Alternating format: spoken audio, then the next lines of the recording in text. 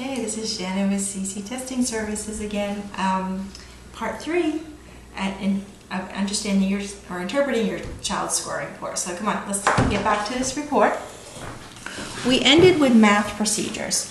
So, we did math problem solving and we stopped at math procedures. So let's look at this math procedure. So here we are, math procedures. Let's look at, we have 23 out of 32. Okay, now let's look at this again, what we talked about. Remember, it's only 32 problems. So if you add up those three, computation with whole numbers, computation with decimals, can you read that? And computation with fractions. Sorry, there you go. That equals 32. 10 and 10 and 12 is 32, and did I score 100 on my math? Okay, I did.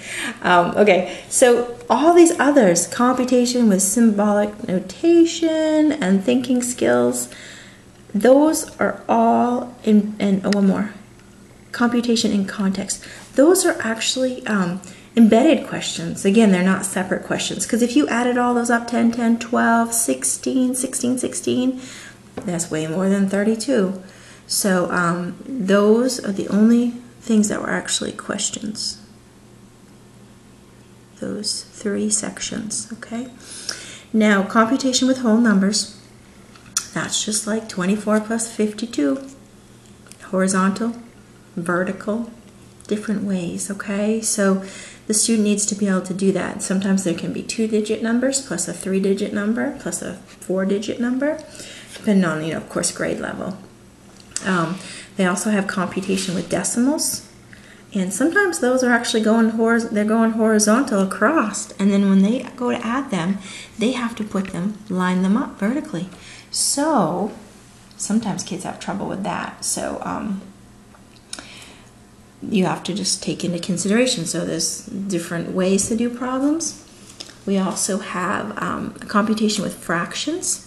So there's fractions like an example problem that I'm pulling from Guide for Classroom Planning for Pearson is they have the students in the class, they're doing an art project, 2/3 want to choose to paint a landscape, and 3/5 want to choose to paint portraits. How many more chose to paint landscapes than the fraction that chose to paint portraits? So, landscapes is 2/3, and the portraits is 3/12. So they have to know that they have to subtract, and then they need to make a common denominator, and do the whole fraction, adding your fractions from there. So that is a problem that comes from the book. So that's what you're going to get for fractions. So let's take a look to, let's look, 23 out of 32.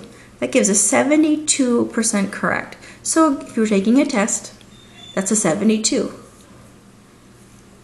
The national percent correct is a 64. Okay, so let's look here. So let's look on the first page. Let's go up, and we have math procedures. 23 out of 32. That gave us a 57%. Put us in the 57th percentile. Okay. Now I want you to think about something, because this really confuses people, probably more than any other question on here. Okay. My student scored 72. Okay. The average was a 64. So that student that scored a 64 now becomes the middle. Now goes down to the 50th percentile. Okay. So I know it's hard to think, you got a 64, why are you 50th percentile? Because percentile and percent correct are very different, or percentile rank, I should say, is very different than percent correct. So the person with a 64 now becomes the norm, because the average student scored a 64. The average on that test is a 64. So now that puts that person, that student, or those that maybe as a group of students that scored in the 64, but they now become the average, and they're going to be in that middle of the line of that bell curve, and everybody's going to go to one side or the other of them. Okay, so that's where you're going to get your stay nines. That's where you're going to get all those other things that we were looking at on the first page.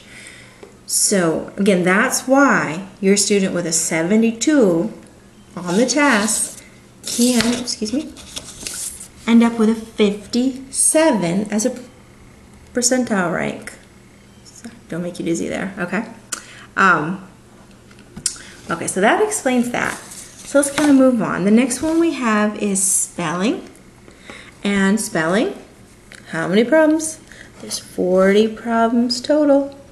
40, okay? The student answered 32 correct. Let's do our adding again. So we have 18 and 10 and 7 and 5. So all of those questions now are part of that 40. There's no built-in questions. You see no thinking skill. You don't see a thinking skills or anything else. So all those questions were included in that subtest. There were no extras to add on. So we can look at this. Phonetic principles. This is in spelling. Do they know their phonetics? It's going to be questions like that. Do they know structural? And let me get an example of those for you. So,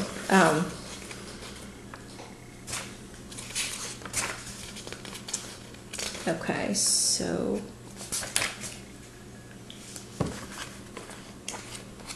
sorry, let's still my math. So we're going to go to spelling. My book doesn't go in the same order, sorry.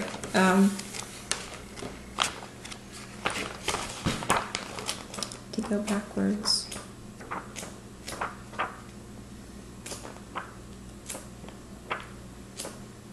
Okay, so here is the spelling section.